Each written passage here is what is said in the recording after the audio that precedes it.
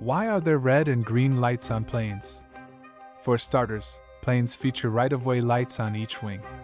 These are constant lights that are regularly on while the plane is on the ground or in the air.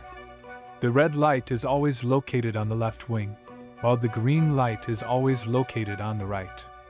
These allow anyone on the ground or another aircraft in flight to figure out the plane's position and direction.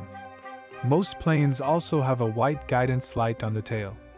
Their use dates back to the 19th century, when red and green lights first started to be used on board ships for the same purpose of identification. These became a legal requirement for shipping in the United States in 1838 and in the United Kingdom in 1846. The use of them has now expanded globally, as well as to airplanes and even spacecraft.